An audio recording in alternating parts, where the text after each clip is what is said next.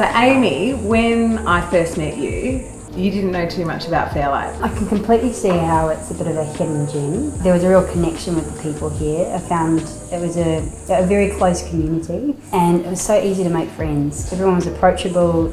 Oh, I really would not like to sell. We've done a lot of things that are pretty special to Amy and myself that are unique. Things like the sparkling water tap, the steam oven, you know, the things that are really important to us that we use every day. One of the things I love about this house is it's an entertainer's delight. We absolutely love having friends over almost every weekend. The indoor-outdoor flow means you can be very close as they're playing.